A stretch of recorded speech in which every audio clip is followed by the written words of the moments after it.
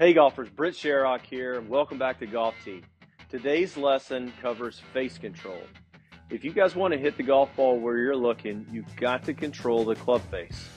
There's a famous phrase that states, the club face controls where the ball launches, club path controls where the ball curves. So you've got to be in control of that club face, and I'm going to show you what I feel and what I do in my golf swing to get that control. So I'm always a big proponent on leading the golf swing and controlling the golf swing with my lead hand.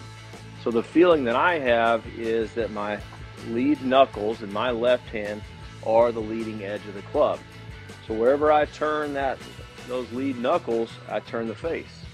So oftentimes when I'm playing and I'm warming up to hit a shot or rehearsing to hit a shot, I'll do a couple practice swings and I'm rotating my lead hand, trying to sole the entire bottom of the club and get this entire edge to hit the ground. So that helps me feel control and feel that the face is square when I make contact with the ground. So we've got TrackMan set up. We're going to be tracking our face angle here. Let's give it a shot.